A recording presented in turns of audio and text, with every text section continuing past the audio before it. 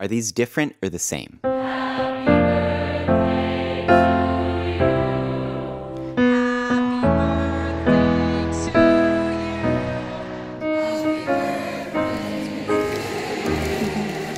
You recognize those as the same song, even though they're using totally different notes. And that's because you don't hear notes, you hear numbers. In this video, you'll learn the basic principle to turn all of music into the numbers 1 through 7. And then you'll learn how those 7 numbers give you musical superpowers. Most music is based on some sort of scale. And you might think of scales like this. But I want you to think about scales more like a color palette of available notes for a piece. A piece of music that uses a certain scale is using a small collection of notes over and over to give the piece its musical character. I just played A flat major. Now I'm going to play Happy Birthday in the key of A flat major. And even though I wasn't playing the A flat major scale, in just that first phrase of the song, by harmonizing the melody with some chords, I ended up using every single note in that scale. The birthday song uses the major scale, and it's not just folk songs and nursery rhymes that use the major scale. Most music uses the major scale. A major scale has 7 notes, and they're all separated by either whole steps or half steps. A half step is the very next available note. A whole step is 2 half steps. And so if we look at this A flat major scale, for example, we have a whole step, half step, whole, half. Whole, half, whole, half.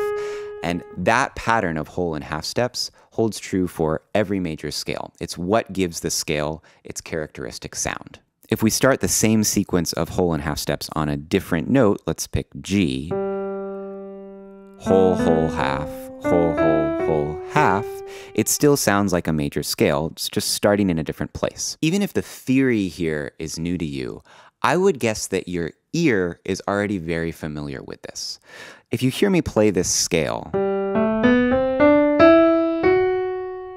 you probably really want to hear me finish it on G. There's a special sense of resolution or coming home when we arrive on the first note of a major scale. And this is true even if we play the scale out of order, which is often what happens in a melody. If I play around a little with notes in this scale, you can hear how when I arrive at 1, it sounds like we're coming home. So 1 has a sound to it. And it's actually not just 1.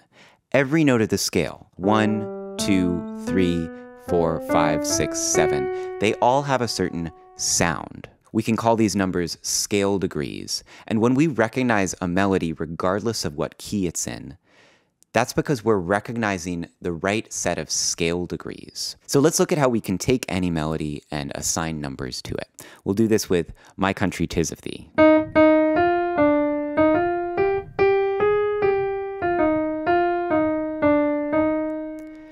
Step 1, we'll figure out what key it's in. Step 2, we'll number the notes of the melody based on where those notes are in the scale. I played this melody starting and ending on E flat, and a lot of times you will start and end on 1. It's not always true. So it's helpful to look at all of the notes you use in the melody, and in this case, these are the 5 notes we use in the melody: D, E flat, F, G, and A flat. And there is only one major scale that uses all of those notes. It's E flat major. So we're going to go ahead with E flat major and number these melody notes. 1, 1, 2, 7, 1, 2, 3, 3, 4, 3, 2, 1, 2, 1, 7, 1. And by the way, if you've ever come across solfege, do, re, mi, fa, sol, la, ti, do, those syllables are just a musical renaming of the numbers 1 through 7. So what I'm teaching you in this lesson is the principle behind solfege. So that's the process. And now that I've given numbers to that melody, if I want to, I can always play that melody in a different key.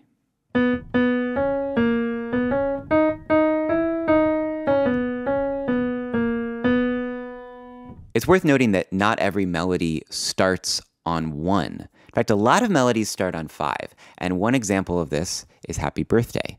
I had a student recently who was learning Happy Birthday by ear and trying to assign numbers. If you start on C, and you call that 1, you run into some problems because at the end of the melody, Happy birthday to you, you have this B flat, and B flat does not belong in the key of C major. So this student was having trouble making sense of that, and I pointed out there is a key that has 1 flat. It's F major. And so if you start the melody to Happy Birthday on C, you're actually playing in the key of F major. The melody starts on 5. So if you're having trouble figuring out what number does a melody start on, what key is this melody in, your best bet is to look at all of the notes that get used in the melody and see if you can find the one scale that uses all of those notes. We can also number chords. So there's a bunch of chords you can get within any major key just by playing a note from the scale and then playing every other note going up from there in the scale. We call these the diatonic chords for any key. Diatonic just means we're only using notes from the scale. So here are the diatonic chords in C major. And we'll number them using the lowest note of the chord. We call that the root note of the chord. So here's 1, 2, 3, 4, 5, 6, and 7. And the uppercase Roman numerals refer to major chords. The lowercase Roman numerals refer to minor chords.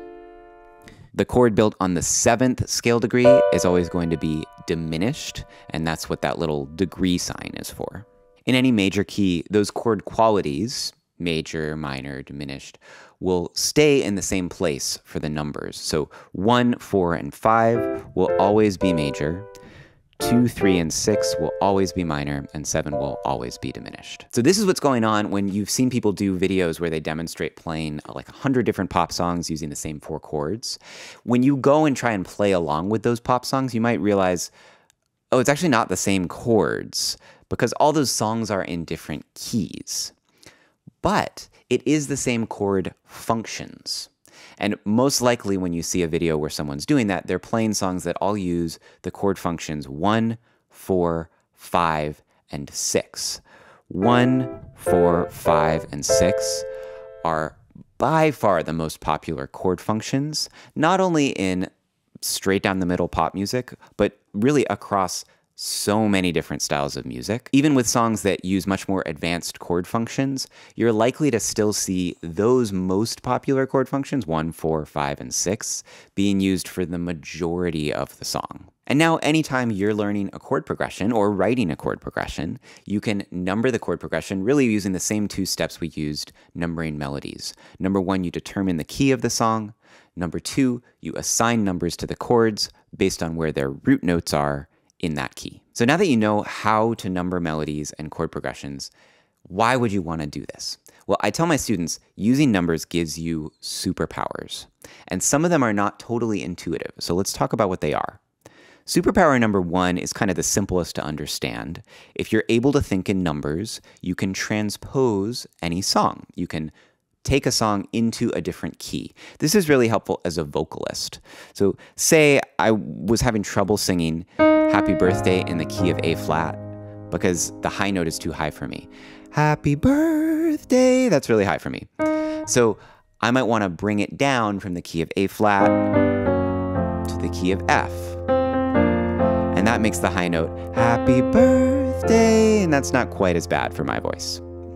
So transposing songs into different keys, that's really helpful for vocalists. But that's actually the least consequential of the superpowers you get from thinking in numbers. My favorite is ear training. This is the whole way that my relative pitch works. When I hear a piece of music, I'm identifying the melody and the chords as numbers. This approach to ear training is called functional ear training, and this is not just a TED thing. This is really what most musicians do, especially if you have relative pitch. I've posted a couple videos recently where I demonstrate learning a pop song in just one listen in real time on camera. And if you're interested in learning to do that, you can learn. It's something that I learned to do, and learning to think in numbers is the way there. Superpower number 3 is closely tied to the ear training benefit, but it's understanding function. When you play songs and instead of just thinking of chord names, you're thinking of functions, 1, 4, 6, 5, you start to recognize patterns between different songs, even if they're not in the same key. So for me, numbers have not only made it easier to learn things by ear, they've made it a lot easier to memorize music, and they've made it much easier to write pieces of music, because when I know that I'm in a certain key, I have a lot of great guesses for what's a chord that could work well for the next chord in the piece. So those are the 3 superpowers you get from thinking in numbers. You can transpose anything, you can learn by ear, and you can understand what's going on in the pieces that you play and write. And I think that those are just about the coolest things you can want to do as a musician. So as you can tell, this is my favorite topic to teach. And if you want to start practicing this skill, turning music into numbers, my suggestion is just to take simple melodies and put them in lots of different keys. And then you can move on from that to taking simple chord progressions and putting those chord progressions in lots of different keys. I've got more videos on this topic coming soon, so remember to subscribe. And thanks to those of you who have been taking courses and booking private lessons. The links for those things are in the video description. My name is Ted. Happy practicing.